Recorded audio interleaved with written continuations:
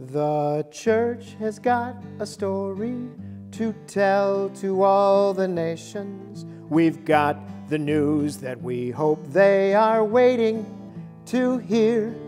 It's written in our prayer book on page 880. It's there in black and white, and it is very, very clear.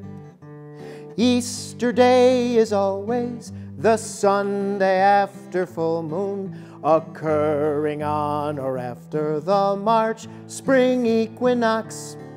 This date is fixed in keeping with an ancient computation and does not always correspond to the astronomical equinox. In Lent, I got a phone call. A voice came into my ear. What day of the week does Easter happen this year? His second question came, and it made me kind of nervous. What time on Easter Day is your 10 o'clock service? I told him he is welcome to be here every Sunday. He said, "Oh, I think that just on Easter Sunday will do. But just in case I want more, what does your church have in store? What is your message?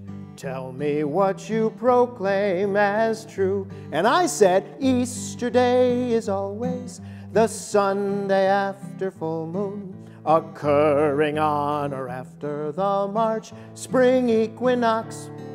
This date is fixed in keeping with an ancient computation and does not always correspond to the astronomical equinox. He said, "So that's your message. My heart is strangely warm. I know that I can go out now and stand up to the storm. With luck this year on Easter, Christ will get rid of our gloom. But if he sees his shadow, he'll go back in his tomb." I told him he is crazy, that understanding hazy. His heresy just made me tear out all of my hair. Oh, he may have the questions, but I've got all the answers.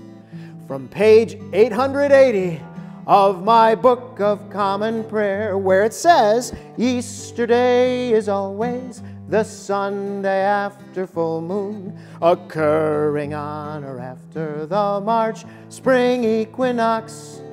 This date is fixed in keeping with an ancient computation, ecclesiastical, and does not always correspond to the astronomical equinox.